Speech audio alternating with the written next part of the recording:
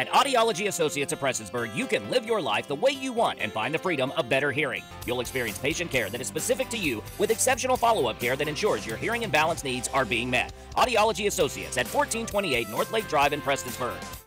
The deadline to apply for federal disaster assistance and SBA loans is quickly approaching, with less than 4 days for homeowners and renters affected by the July 26 flooding to apply for FEMA and SBA assistance.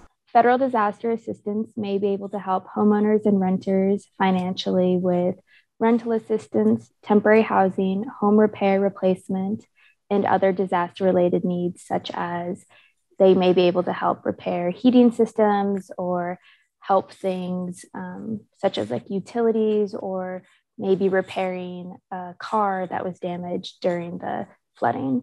And so those are some of the things that federal disaster assistance may be able to help assist with. While SBA loans do need to be repaid, FEMA grants do not and will not affect your eligibility with Social Security, Medicaid, or other federal benefits, and is non-taxable. The ways to apply is online at disasterassistance.gov.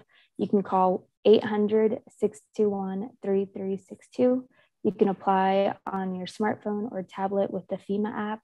And you could also visit a disaster recovery center that's nearest to you. So you can meet with a FEMA representative, get one-on-one assistance with your application process, or maybe any questions that you may have. And it's a great resource, I think, for any survivor that was affected by the July flooding.